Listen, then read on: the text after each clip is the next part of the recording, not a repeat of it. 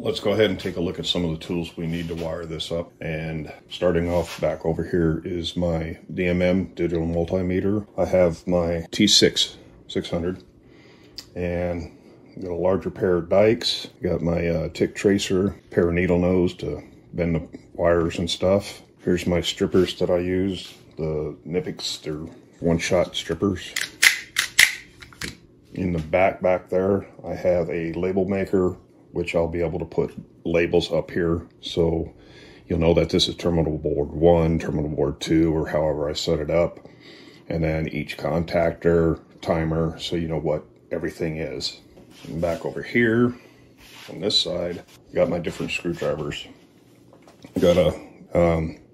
Anyway, I've got my larger screwdrivers, number 2 Phillips, smaller Phillips, smaller blade standard. And then I got my trim screwdrivers here.